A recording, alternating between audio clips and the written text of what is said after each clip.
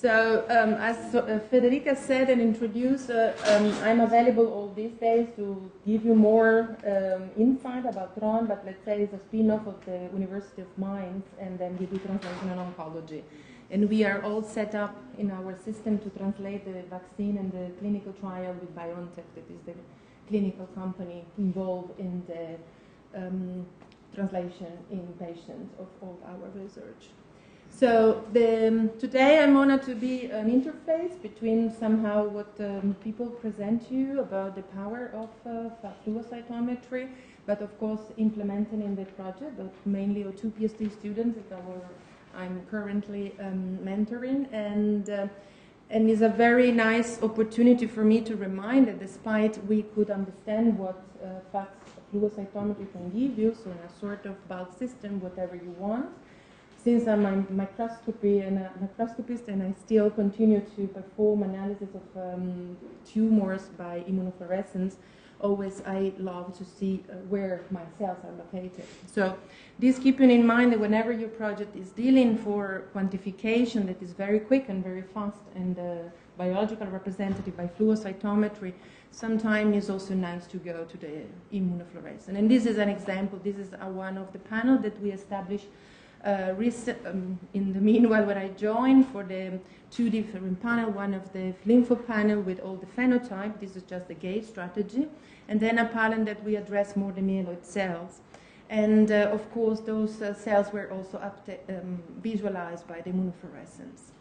So I give you a brief overview of what we have developed and how fluid cytometry and immunofluorescence help for the understanding of clinical studies, preclinical studies, and this is the example that Tron will develop a vaccine that is based on neoantigens, so we screen which are the new sequence, new mutations that are expressed in tumor cell lines, originally in mouse cell line from the beginning, and then we design a vaccine that is based from 10 to 5 epitopes that are encoded by RNA vaccination. And as you can see, where despite the IV injection of tumor cells, a seed in the lung, of course, for mechanical blockage, and then they resemble a metastatic model.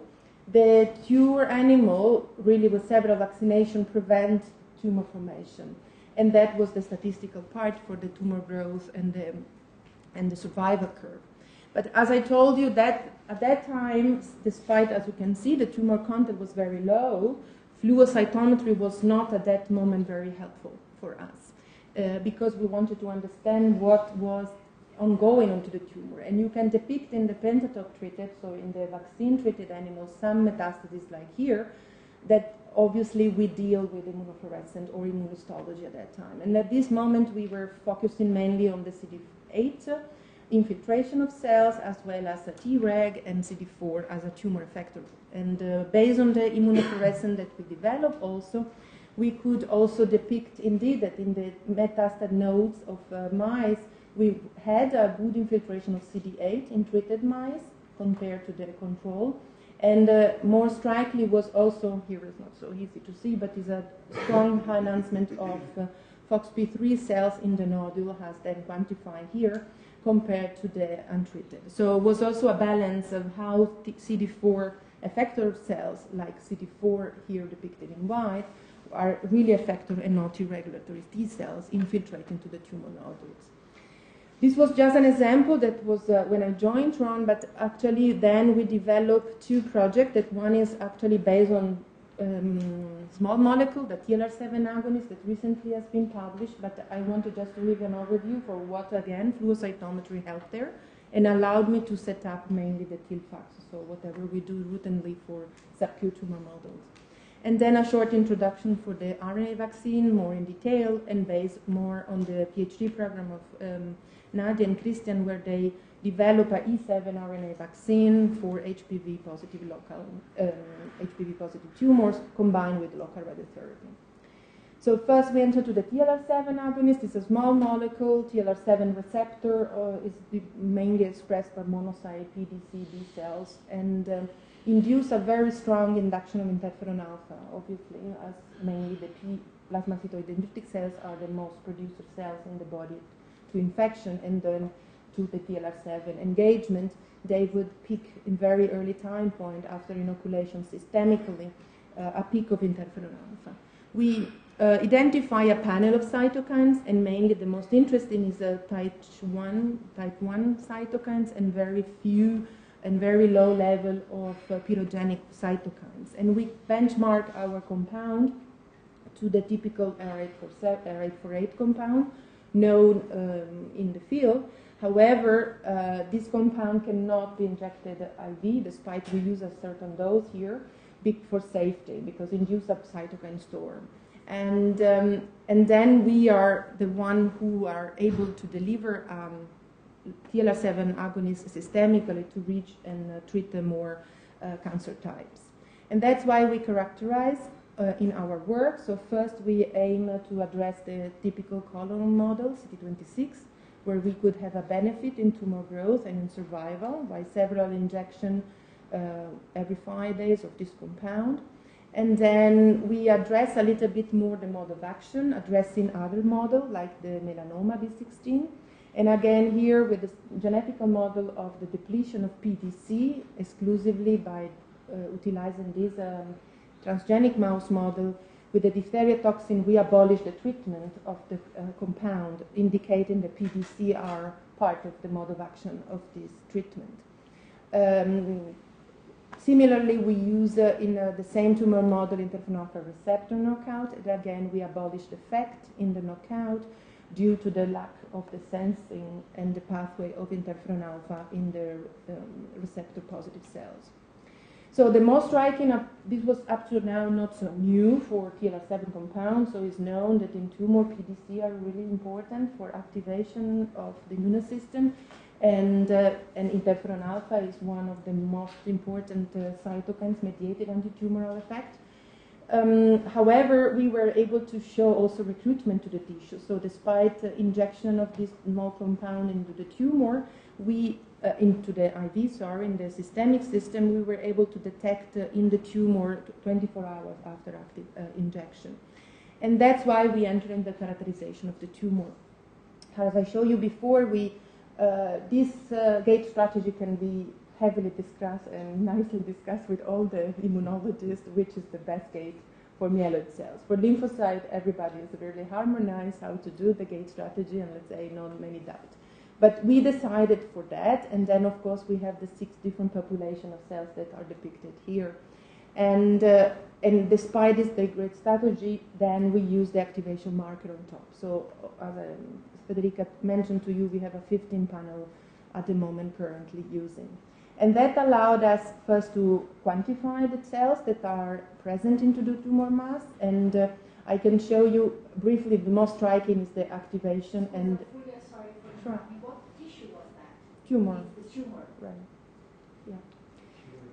So this was CD8 infiltration in the tumor of CD8 positive cells, not strike different CD4 and Tregs, and a nice enhancement of classical dendritic cell, the CD11B positive, and a dramatic, let's say, a reduction of the polymorphonucleate myeloid suppressor cells that allowed us to eventually calculate the suppressive index, favoring perhaps during treatment of SC1 and in antitumoral environment.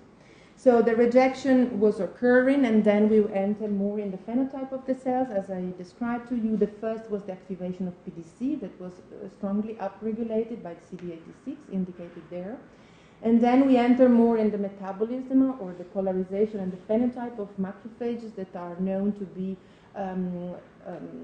INOS positive in the type of M1, that will be the antitumoral, versus the downmodulation in the marker CD206, known to be typical for the M2 macrophages that will be very pro-tumoral.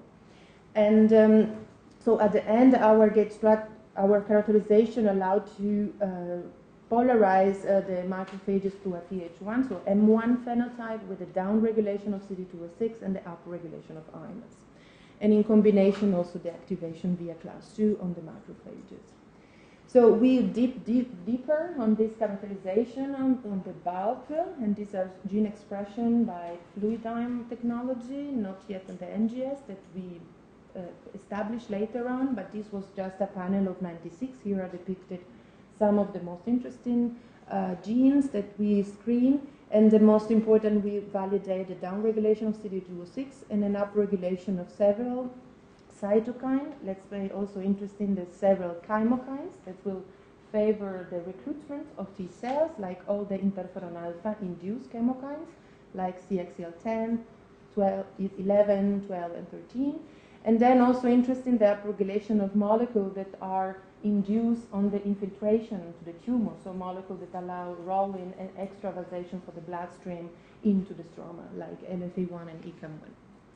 So based on this characterization, then we went more on the population of the effector cells, so the antigen-specific T cells. Here are the tetramers, so this tumor model is known to express a viral protein that is called GP70 from a virus, the MMLV, and then allowed you to track antigen-specific T cells. And indeed, here is we track in blood, spleen, and tumor the antigen-specific T cells. So based on the treatment, we push the increase of the frequency on the CD8 of those total antigen-specific T cells. And then, again, this comes always on the preparation of single-cell suspension, like previously been described. Based on the single-cell suspension, you can do FAT, you can do ELISpot. That is also a quality of and re-stimulation of the cells, because you use specific peptide to re-stimulate and then quantify the effective function by ELISpot here.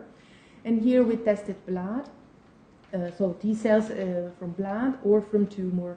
And indeed, in the SC1 treated mice, the activation and effective function was higher. Later, we will come up more with the intracellular staining. And so for this part, I want to just to conclude that is the IV administration of SC1 induced the TLR7 dependent immunocell activation, that is interferon alpha and PDC. Dependent induce SC1 a potent antitumoral effect. I don't show you the comparative study, but it's published recently, so you can have a look of all the comparative study with other TLR7 agonists. And then the activation and the polarization of the immune response to Th1, and as well as the tumor environment is associated to prone and to favor an antitumoral response. So this is mediated by the antigen, CD8 antigen-specific T cells that we didn't show here, but they are under the depletion, indeed, are the major mediator of this therapy.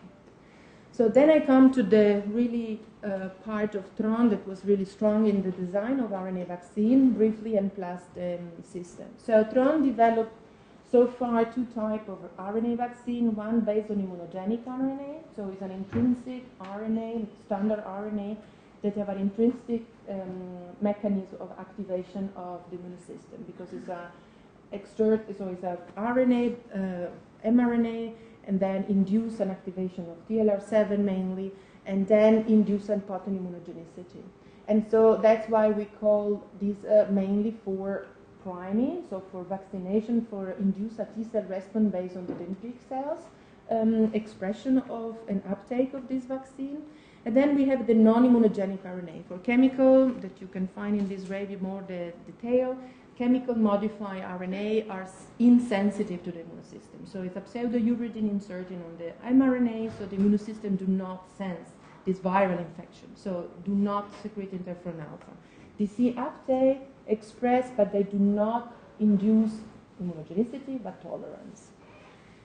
So this is something that I wanted to show you briefly. The vaccine is injected by lipoplex, so particles that are 300 nanometers big, into the bloodstream of mice or human. You will see some of the clinical data.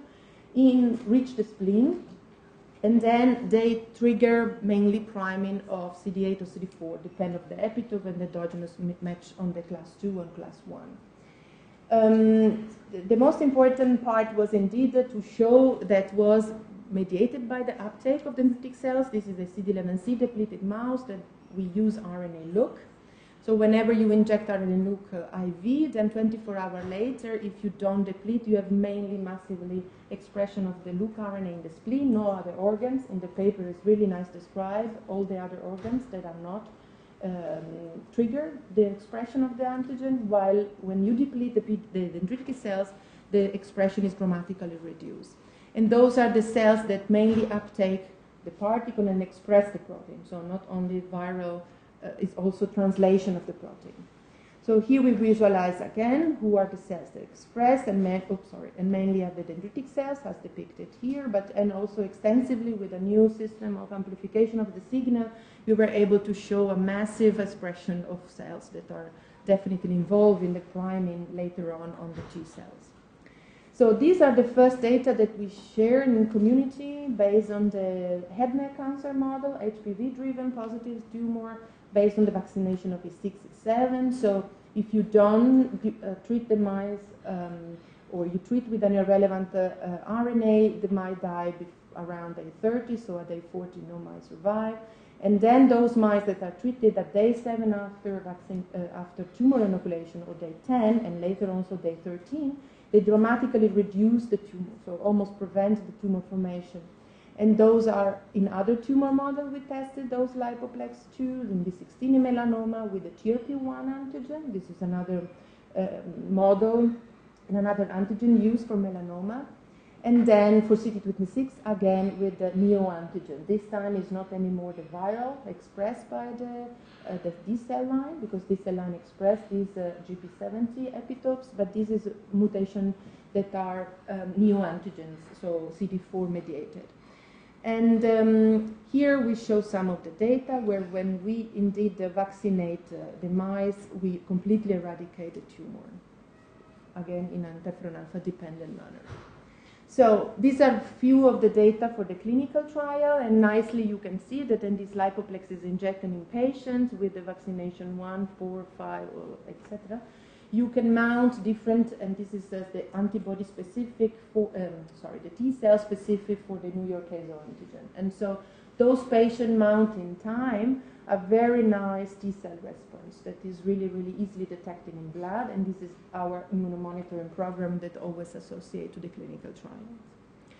So cancer therapy, as you know, have many pillars to attack. So RNA vaccination is now our milestone, but of course need to be combined with other more common standard care. And this is something that for research is always very far to think about, but when you work in translation oncology, you definitely need to always couple what is in clinic. So which is the therapy that you have in clinic to mirror there in research, because very often they don't know how it works. And this was the example of radiotherapy. So 2 PhD students joined Tron, and then they addressed this RNA vaccine in HPV-positive cancers. And first, Christian developed the E7 vaccination that, as you can see here, for 3 vaccination with E7 RNA, 40% of your circulated cells are HPV-positive. This is definitely very, very strong, that barely you reach with the peptide vaccination. But definitely is something that was very useful to us as a tool to attack with the anti-tumoral effect. And these are the data that has been published before with the PhD Elena. And then those are the data that we didn't publish yet, were mainly when we inject the vaccine 13 days after tumor. So you can reach tumor, as you can see here, that reach 1,000 millimeter cubes, and then they are rejected. But if you stop RNA vaccination, everybody come up. So you have a massive relapse. That's why we wanted to combine with other therapy, because RNA vaccine cannot do obviously everything. And this is the characterization of the tumor environment that Christian and Nadia did in TC1 and T3, so 2 HPV-positive tumor model. And again, it resembles what we established previously in the other studies, so polarization of M1 and 2. So RNA vaccination favor M1 transition, polarization of macrophages in the 2 tumor model, and then also by infiltration of the CD8. The massive important in this tumor model, since it's HPV, so viral antigen driven, the induction of CD8 was very strong and very potent. So this is also a new way to plot the data where we have the different population of the lymphocyte that you can see. This is depicted in the CD8. And of course, in the RLIP, you have a higher number of CD8 compared to the control. We investigate by fluidigm again, the tumor. This is still bulk, but then we are now performing this analysis in the single cell base with the 10 genomics. We don't have yet the data to share. But definitely this was a large panel, as previously done in the other study that we follow based on the chemokines and activation, the tumor environment. And indeed, you could see they became very hot, so each 7 RNA treated mice can have a very strong Th1 immunoresponse. And these are the TC1 tumor model, all the C3. So another approach was definitely to have the radiotherapy, and I don't enter into detail, it's just to give you that is a very old therapy, and just recently has been used and find that the RNA vaccination, RNA can induce the abscopal effect. So definitely our irradiation that was studied for many, many, many years, just recently has been viewed by immunologists as a way to prime your immune system. And indeed, it's a lot of evidence. I don't enter into the detail, but mainly the stereotactic or the local radiotherapy with a very high dose that you can go very focal in the tumor environment exclusively can induce an immunoresponse. So mechanisms are still under investigation, but of course the DNA damage and the activation into the tumor cells is really well studied for decades. But the most important is that, nevertheless, how the immune system senses this damage. And this is our interest in to understand in the loop of, obviously, the activation into the lymph node, how the dendritic cells from the tumor can bring all these apoptotic bodies or tumor debris into the lymph node to prime and activate antigen-specific T cells. And this was Nadia was doing. We had access to the X-ray. I designed DECA shield where we have a lead shield for 10 mice, so you don't need to do a radiation for one mouse because it's 30 minutes every mouse. So you could imagine no PhD student was interested to come to my program. So when I saw Nadia, this shield, I said, okay, let's deal for 30 minutes. At least I have 10 mice irradiated. And then we have generally the size of 100 mice per study, so definitely a time commitment for here. But this is the first experiment that actually I generate as a proof of concept and was very, very nice because, of course, RNA vaccination in suboptimal setting now. So not like Christian was using for repetitive vaccination every week, but now only one vaccination. And then to give a room to the radiotherapy to show its effect, because otherwise we rejected the tumor, as I showed you. And we didn't want to show remission or the relapse study of tumor immunology. We wanted to study how tumor rejection is ongoing. And so we combined with 14, 8 or 2 gray, and as you can see, the combination effect is dose dependent, while irradiation alone very, very mild effect, as depicted by the tumor survival here. And right, so the combination therapy is really potent in this setting, and is again in TC1, so HPV-driven tumor, and we are working now also for neoantigen in CD26 tumor model. And this is also in the field of radiotherapy, is not only one single shot, but this is good. A patient comes once a week instead to come 3 times a week. So believe that for radiotherapy, patients have to go for 6 weeks every day for radiotherapy. So if you have a chance to have a protocol that the patient comes once a week only, we'll be very, very grateful. And that's why we stick on this, because it allowed you a translational, a better translational setting. But the equivalent for the abscopal effect that is, despite published that these will be better, we didn't see so far biological difference. We investigated tumor environment. That's why I was happy to show you the data that are not yet published but under revision. And here is the part of classical CD45 cells, tumor cells, because we want to study also the phenotype of tumor cells. And these are the cells that are recruited into the tumor, the antigen-specific, so it's a massive induction of these cells by the RNA. But the most important, and frustrated for Nadia at that time, no difference between monotherapy RNA and combo. And you could see already here, so the 2 curves start to reject the tumor simultaneously, but this is the time point that we hope to see, or to start to see some difference for the 2 groups. Because as I showed you before, one group completely relapse, and the other completely reject. So it is a biological strong difference. But unfortunately, T cells do not have a different infrequency. More further, more frustration for Nadia, no different effective function. So she expanded T cells, and that's why it became for the cytokines, and we also triggered in the parallel LAMP1 and so CD107 degranulation and IO2. So these are the 4 intracellular staining that we do. And then in this restimulation, again, both T cells, when we extract from the tissue and we put in vitro for this ex vivo assay, they perform equivalently well. So they can kill the target cell, despite, again, in vivo, one reject and one relapse. So what was, despite I was insisting, let's check for the tumor environment. Oh, sorry. First, we validate part of the things with a master student, Jennifer, that joined, and again, CD8 infiltration into the tumor do not differ, also by immunofluorescence, of course, into the 2 groups, so monotherapy and combo. These are the group that me and Sebastian and Mustafa, we are mentoring or organizing, so the animal model and the T-cell vaccine here with the PhD student, Nadia here. Christian is not here anymore. He left already for BioNTech. And then, of course, the people involved in the production of RNA and the formulation, and the people for performing the animal model experiment in vivo. And thank you for your attention.